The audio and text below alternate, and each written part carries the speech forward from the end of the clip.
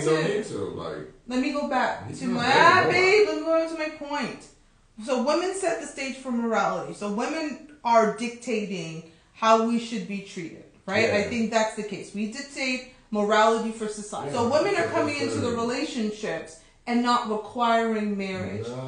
Do we need to require marriage when we come into the relationship? Is that a conversation that needs to be had that says, Robert, for us as we go forward, please understand that marriage is part of something that I want out of this relationship? That's got to be something that addressed early. If you want to move forward with this man or whatever, because again, I get the traditional, like, you know, and traditionally you don't even live together until you're married. Correct. You know we don't shack. Yeah, We're and I'm not.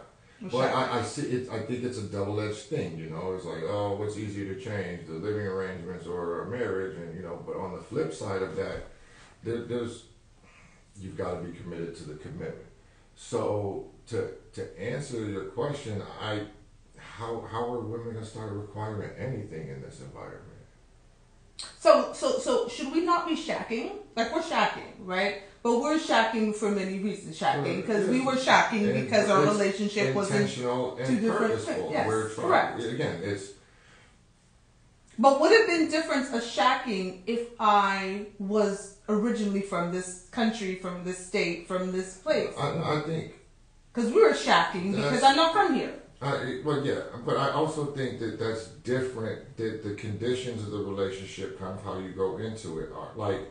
Let's spin it back. Like, oh, we were friends with benefits, and then y'all got serious. Like, I don't. Yeah, it's weird to me. I've never thought of that. You can't. How you gonna all of a sudden decide, unless it's a really y'all come to the same place at the same time? Somebody's further along in their feelings than the other person, and it's not a good thing. Correct. I agree. You should, and guess who it usually is? It's the woman. Right. Yeah.